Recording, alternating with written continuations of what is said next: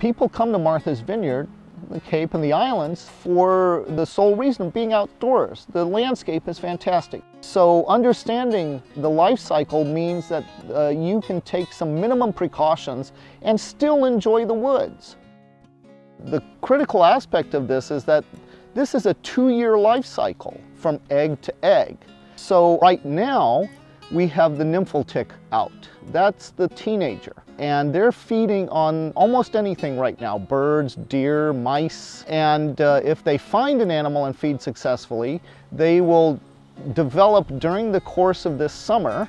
And then in October, will have changed into the adult stage, male or female.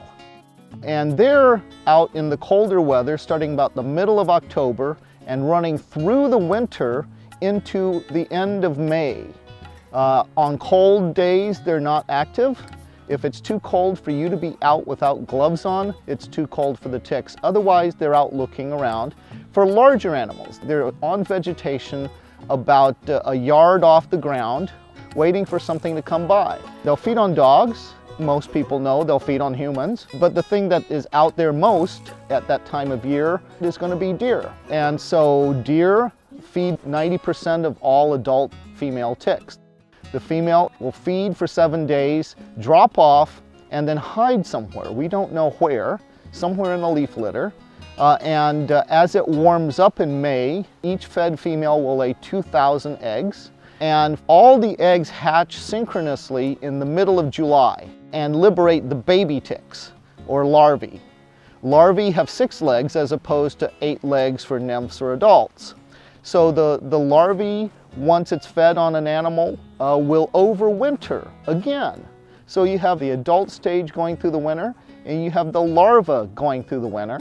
And they will molt as the temperatures warm up in April and May and start coming out in May, and that's the stage we have now, the nymph.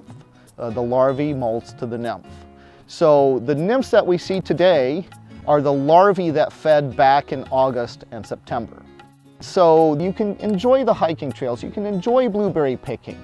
Just use some repellent, coat your shoes and socks with permethrin if you can, do tick checks, and above all, if you ever have a fever that you can't explain, go see a physician. But that doesn't mean one should be afraid of enjoying the outdoors on the Cape and the islands.